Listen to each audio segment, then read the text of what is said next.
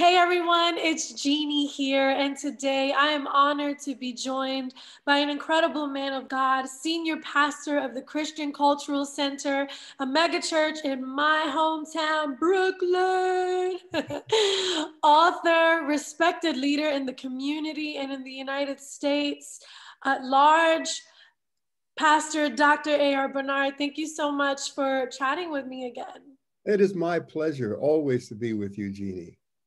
You know, it's Black History Month, and I couldn't think of a better person to talk to celebrate Black history, to talk about the Black community in 2021 than you. So thank you so much. Well, I don't see myself as the authority, but I've lived through it, absolutely, especially as an Afro-Latino.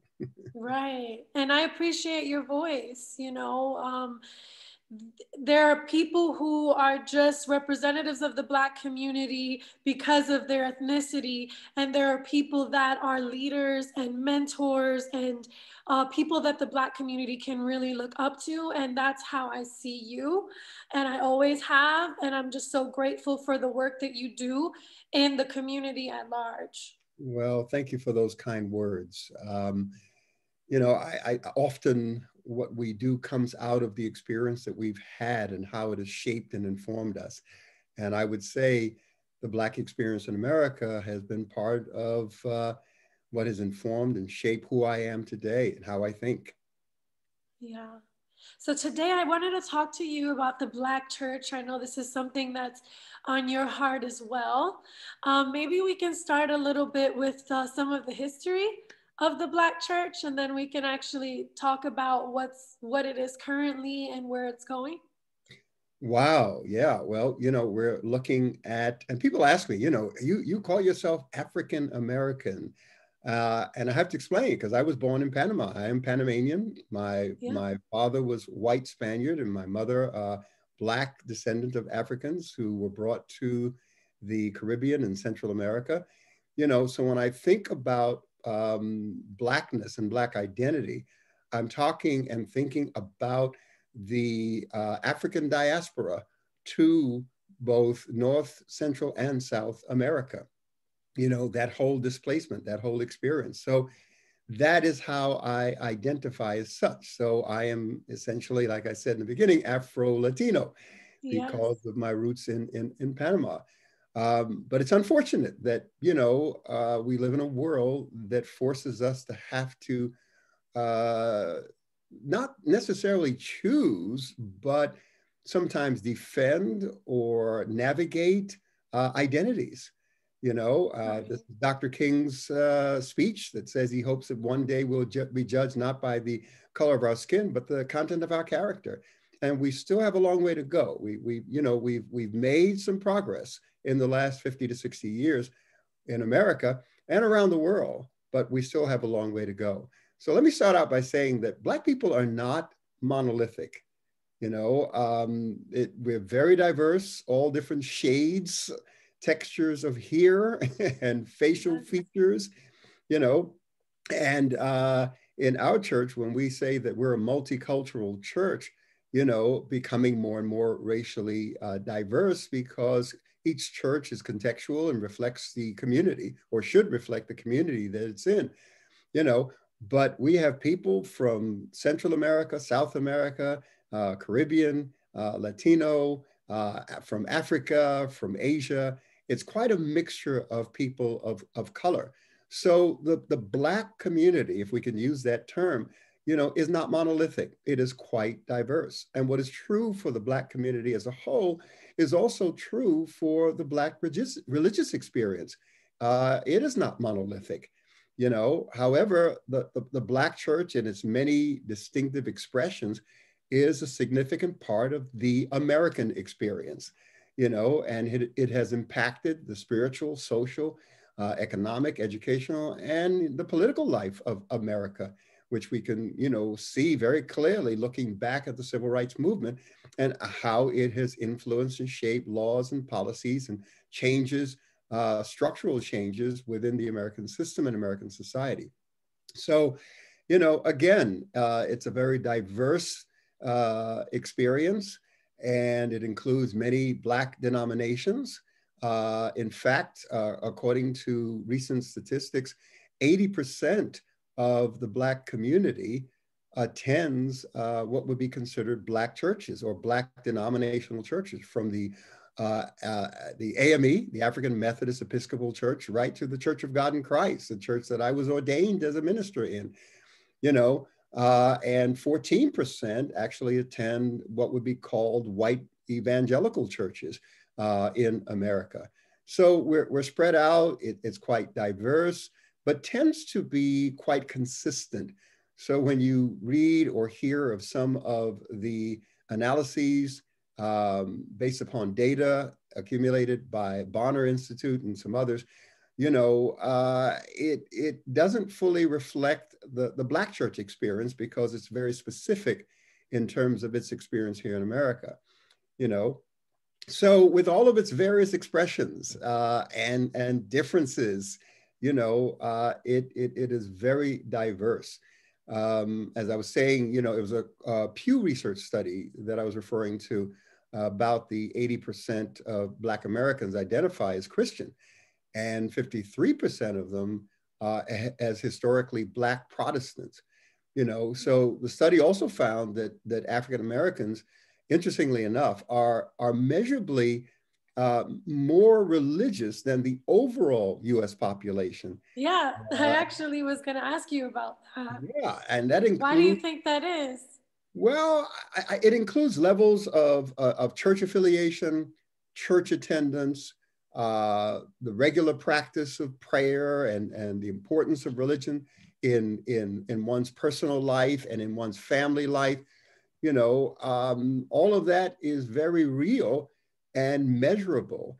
And I think that stems from the African worldview, because when Africans were brought to the Americas as slaves, they brought with them a worldview that was already established within African culture. And that is a worldview that embraces the sacredness of the universe, of creation. That's why, you know, beliefs in what they call ancestral worship, but it's actually ancestral respect. All right, because when you dig deep, and sociologists have found this, into African culture, that essentially, regardless of practices and traditions, they all believe in one, what they call Father God. So the sacredness of the universe, the sacredness of creation, was an underpinning for their conversion to Christianity. And remember, it's when they came to the Americas that, you know, they converted to Christianity for the most part. But the underpinning of that was this worldview of the sacredness of the universe. So, you know, their conversion during slavery and after slavery in America.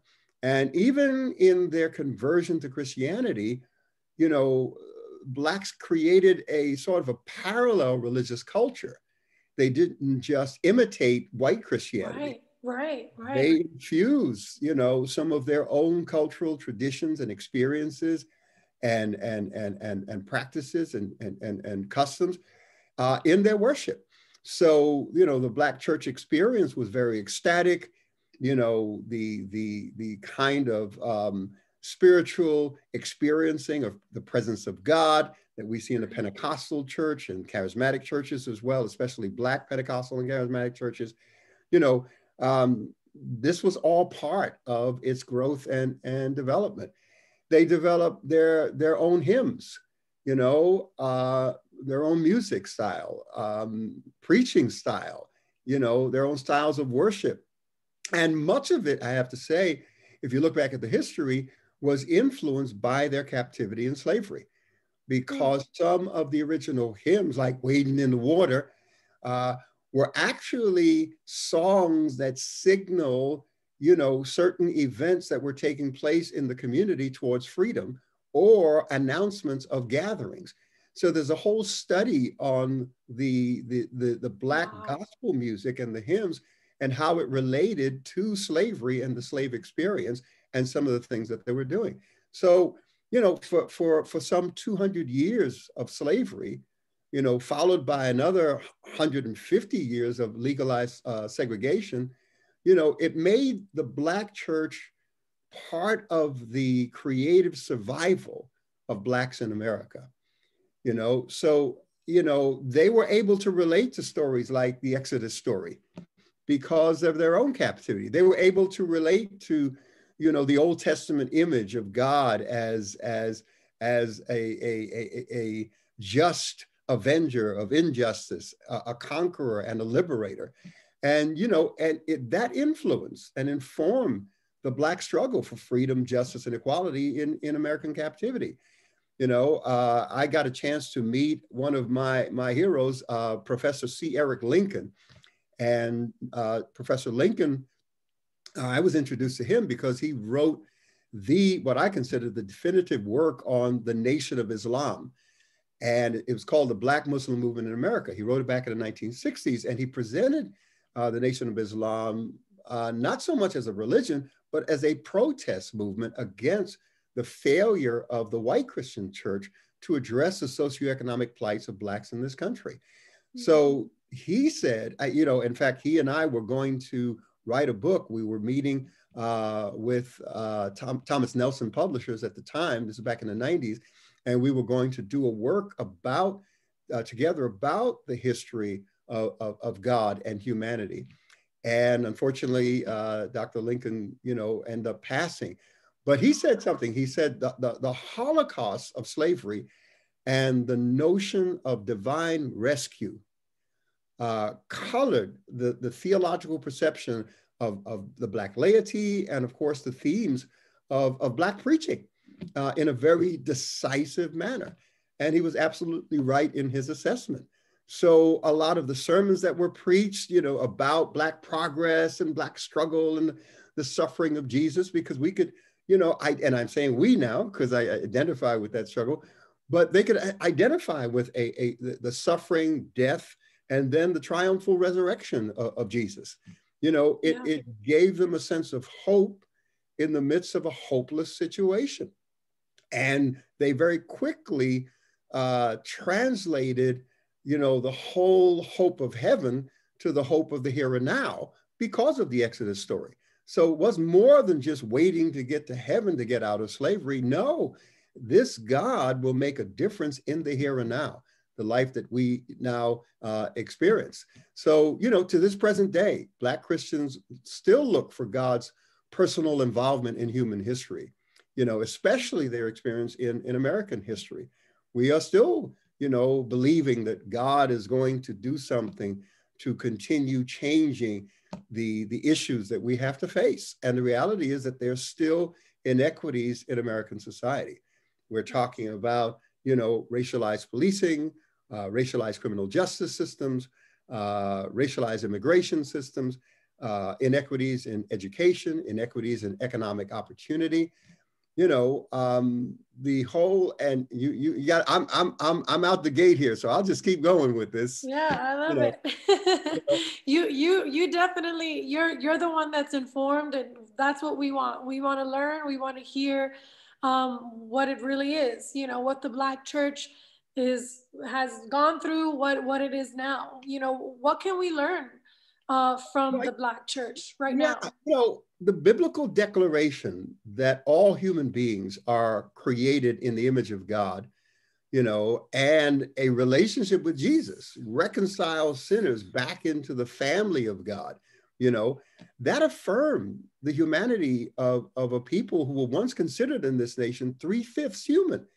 We weren't considered fully human beings. And it's that issue of the humanity of Black life that has been at the forefront of the struggle.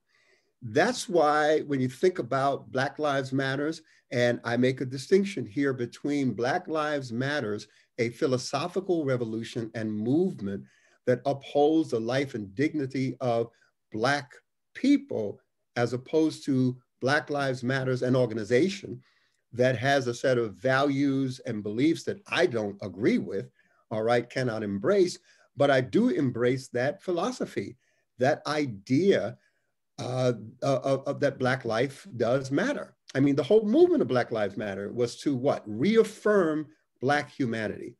Because when you see Black people on your television, on the news, being mistreated by law enforcement, those who are made to protect, to serve and protect, and you see that that is not an affirmation of Black humanity. Instead, it's an affirmation of the myth that Black lives are inferior. So, that's what that BLM movement was primarily about, these inequities and these conditions that exist to this day, for people of color. And there are those who are trying to deny that there ever was a Black Holocaust or Black enslavement, like they're trying to deny the Jewish Holocaust. So it becomes convenient to erase certain aspects of history when, it forces you to have to deal with it. So, look, the frustration of Blacks, all right, is because that frustration tends to translate into an aggression that's rooted in their alienation from the quality of life that they have seen experienced historically by the dominant white society. As Christians, we embody this idea that man's brokenness and woundedness and our disordered way of thinking and living and being comes from our alienation from God, right? So that aggression that we see in the human person is an aggression rooted in alienation from God. So we believe that reconciliation back to God begins to change that. Well, what is true in our theology is true in the Black experience. When you have a people feeling that they've been alienated from a quality of life, that alienation becomes the root for a certain aggression that comes out in different ways. Now, I'm not making excuses because there's still personal responsibility, but we have to put together social factors that influence and shape a person's experience along with personal responsibility. So, we may say that there are poor whites as well as poor Blacks, and that's absolutely true. But the reality is that whites and Blacks experience poverty differently because of structural racism. Even with that language, Jeannie, there are those who say, what structural racism? There's nothing systemic. But whenever the system is designed in a way that gives advantage and benefit to one group over another because of the color of their skin, and not only gives advantage, but disadvantages that other group, then there's something wrong in our systems and structures. And we have to take a look at that. And that's what we're trying to change. That's what we're trying to see, different in American society. Because structural racism, whether you call it structural racism or systemic racism is the word that we tend to hear of most, it's a set of societal practices that put one group in a better position to succeed while putting that other group at a disadvantage. So the Black church has been central to the civil rights movement. Dr. King, he was a pastor, Dexter Avenue Baptist Church where he was, and then Ebenezer. So he was a pastor. And I was in a meeting yesterday with his daughter, Dr. Bernice King, and we were talking about some of these issues of faith and prejudice. And she was saying that her father believed himself to be a pastor most of all.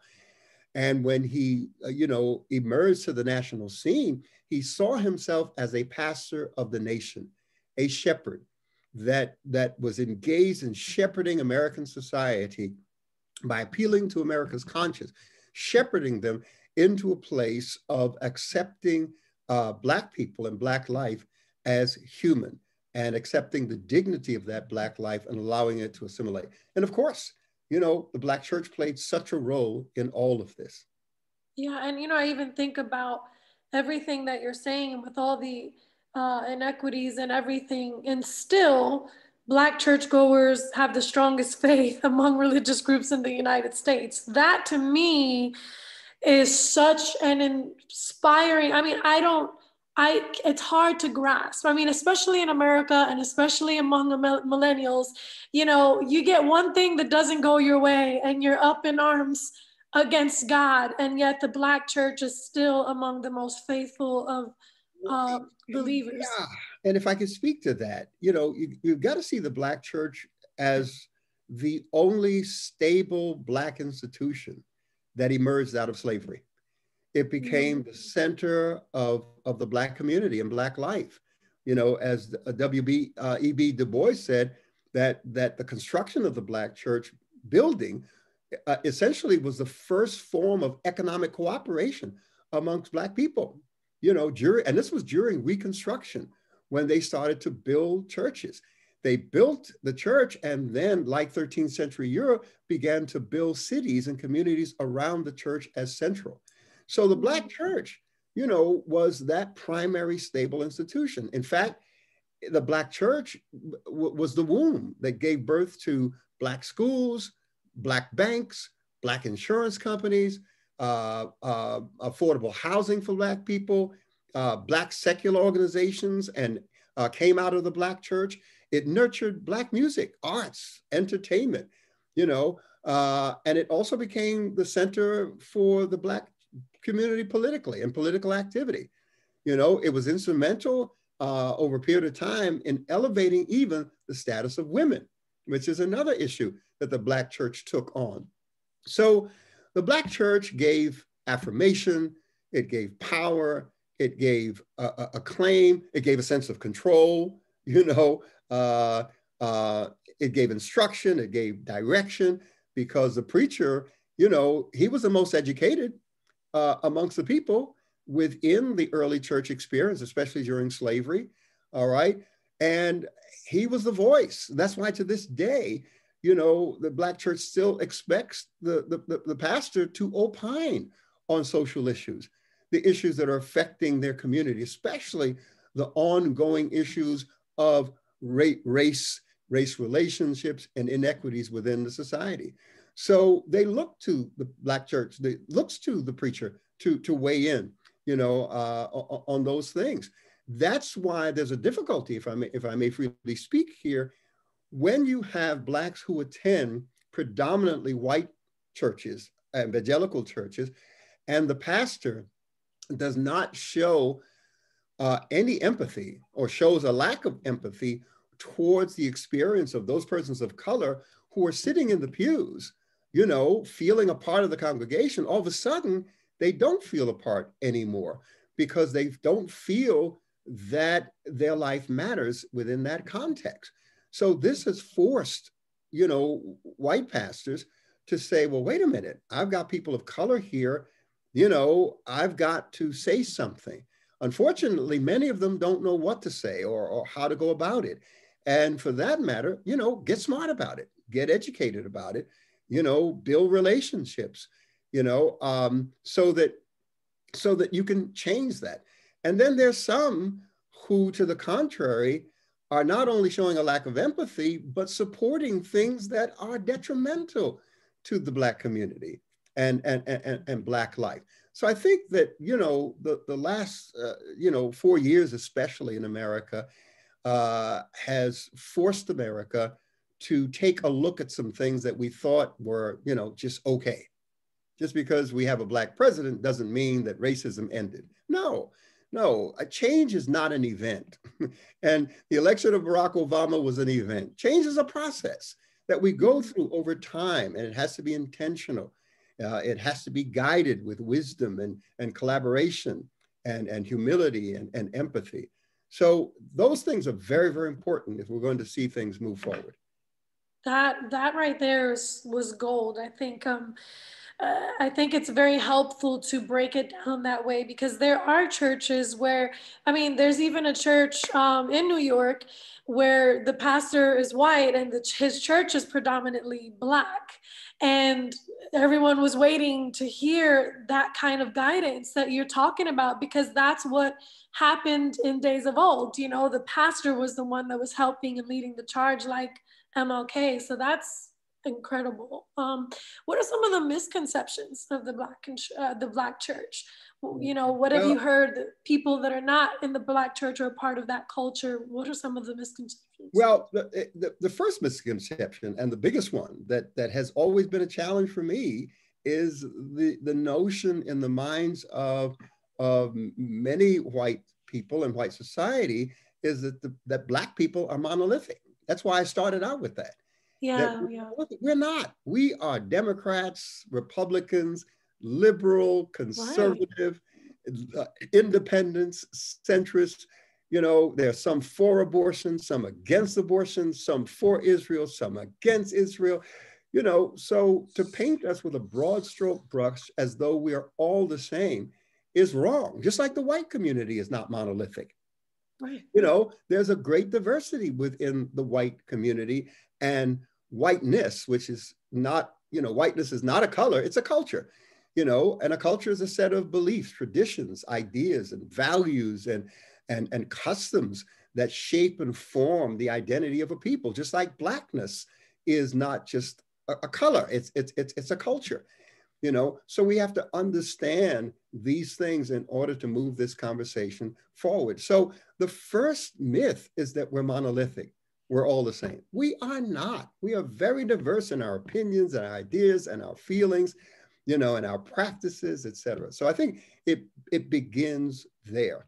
I think secondly is to debunk myths about Black men, that we are aggressive, that we are angry, that we, impulsively react in violent ways to external stimuli. No, that is not true at all. We are very diverse in our personalities, just like any other race of people. We're diverse in our personalities. You have some who are docile. You have some who are strong. You have type A personalities. You have it from the whole spectrum. So painting us with a white, with a broad stroke brush, rather, is wrong. So I think those are the most important things for me. We have aspirations and dreams and desires like any other human being.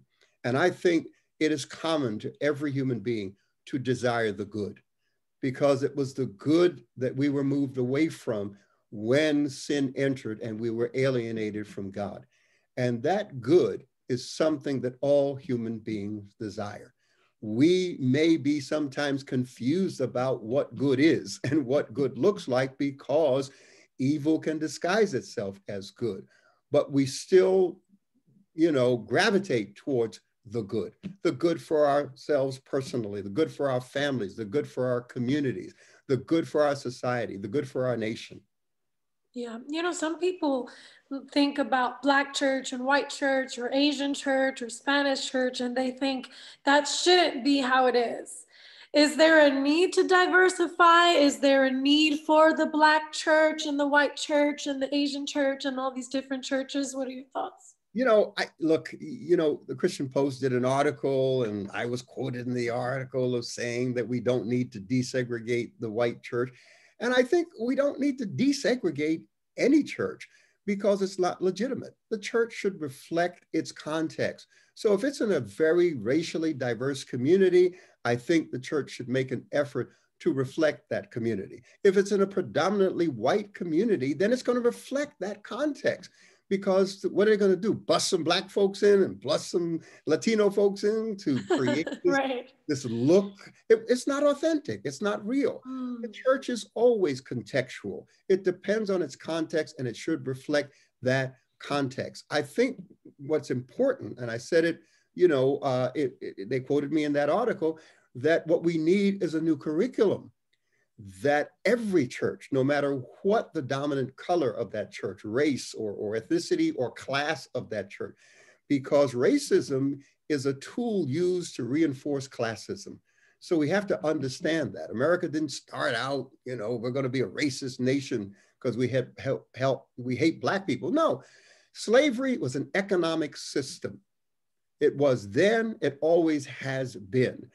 So in order to justify that economic system, there had to be an establishment of working class, labor class, and upper class. And that's really where it all begins. So if we revisit American history through the lens of class, we'll understand that race was simply a tool that was used to enforce classism. So we have to have a curriculum about the other, differences, a curriculum within all churches that helps us gain understanding. Because empathy is not something that can be taught. It's something that you experience, all right, if you're a normal human being, all right? It's something that you experience once you're exposed to someone's context and history. And when you get that context and history, then empathy can come alive inside of you. And you think differently towards that group, and you think differently towards the other. So I think a curriculum is what we need in every church, not the desegregation of white or Black churches or Asian churches. That's good. You know, when a leader falls in a Black church, I find that the process in a Black church is often different than a process in another church or a white church. In particular, a big church leader from a white church, predominantly white church, fell and was fired, and that's it. But I mean, we've seen just in the past couple of years, you know, there's a different experience in the Black church where the pastor usually is set down or he repents and then is restored.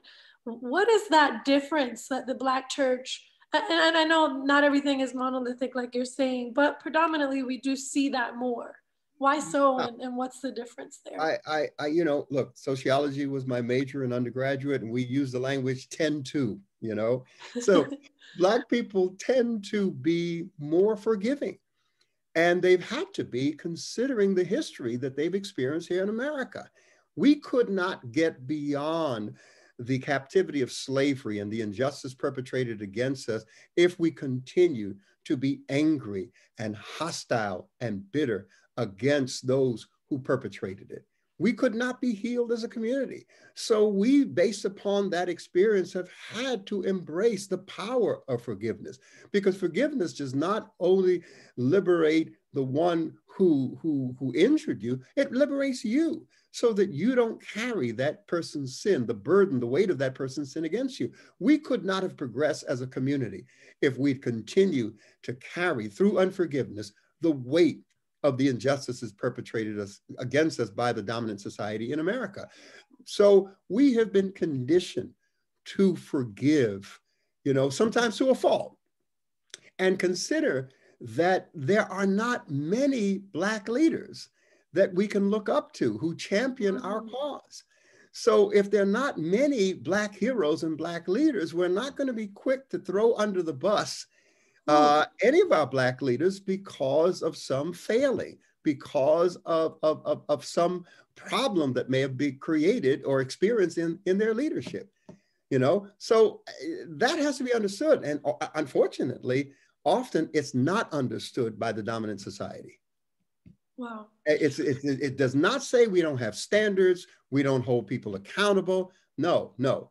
It's that we have developed over time and context a very forgiving heart, and the fact that we don't have too many heroes. Yeah. You know, we can learn from everyone. You know, the Black church can learn things from the white church, the Spanish church can learn things from the Black church or the Asian church. What would you, if there was something in the Black church at large that you're like, this is something that it would be beautiful if the body of Christ would learn from this culture, this cultural experience of church, what would that be? Let me say something, because you use language there, the Black church, the white church, the Asian church. These distinctions are social constructs. Right. That came into being over the last 600 years of imperialism and colonialism, colonization. You know, prior to that, people were identified less by the color of their skin and more by their ethnicity, their language, their geographic location, their achievements as a culture and a people. So these are recent constructs in human history that were designed to separate, to alienate, to elevate one over the other. And it's unfortunate that we are now dealing with the effects of the construction of those categories of people. All right. So we have to learn to think beyond that. And it's quite difficult within societies that reinforce it, perpetuate it All the because time. of structural, Right. because of structural racism. You know what I mean? Right. You know, it's interesting now that when people are using the N word, recently a musical artist was held accountable for using that word, and they began to pull his music, from their platforms. I think when we begin to to hold people accountable, even if they use it as a term of endearment, even if they use it in a casual way, you know, there's a problem with what's associated with it. So we can't justify or excuse it in any community out of a respect for each other and the Black experience and what that word means. All right. In my family, you're not allowed to use it, plain and simple, not even as a term of endearment. I got 7 sons, I got 24 grandchildren. They know straight up, we don't go in that direction, nor do we use language that's going to hurt, offend other people. We're not going to do it, no matter who they are. So I think that we have to uh, carefully and strategically move beyond the things that are a residual of an experience in one part of American history. Well, is there anything else that you'd like to add about Black History Month or the Black church in America today? Let me point to a beautiful passage in Proverbs, and it says, hope deferred makes the heart sick. And that word sick is more than just, disappointed or discouraged. It means that you get to a point after the deferral of hope, you get to a point where your tolerance is no longer a part of the conversation. You're demanding change, and you're demanding it now. And I think that that expresses the tone, the attitude, the feelings, the mindset of people of color, and even whites who are empathetic to the Black experience. Because in the 1960s, we saw on our television sets, you weren't even born then, but we saw on our television sets fire hoses, all right, turned on children who were marching for civil rights, sweeping them and adults off their feet. We saw dogs, attack dogs, released on civil rights workers. It was an outrage for the American public and the world to witness something like that. But what happened? The nation was deeply divided, and those who believed in a system of segregation doubled down. But here it is 60 years later, and what happened when America now witnesses a police officer's knee on the neck of George Floyd? We have outrage again, but it was different. This time around, we saw a national consensus of moral outrage against discrimination by whites, Blacks, Asians, every sector of society, every class of society. And that means we have come somewhere forward than where we were in the 1960s. And that speaks of hope. That speaks of the possibilities of change, because now we're embracing this as a community, not just as one segment of community. And I think we need to continue to make it difficult for extremists on left or right, Black or white, to exist in this country without being held accountable. Yeah, thank you so much, Pastor Bernard. I appreciate you and your heart to really bring unity in the Lord and offer wisdom. Always such great wisdom. Thank you. God bless you. Always a pleasure, dear.